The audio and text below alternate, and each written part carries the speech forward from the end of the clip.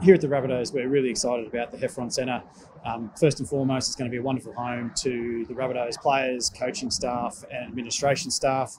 But probably more importantly, we're really excited about the fact it's going to be the new home for South Cares, which will allow South Cares to expand upon the transformational projects and programs that they run for all of the people in our community, but particularly those who are most vulnerable and most disadvantaged. And along with the Randwick Council and the state and federal government, we're very keen to ensure that this is a project and a program and a facility that not only is the club proud of, the community are proud of, and the council are very proud of.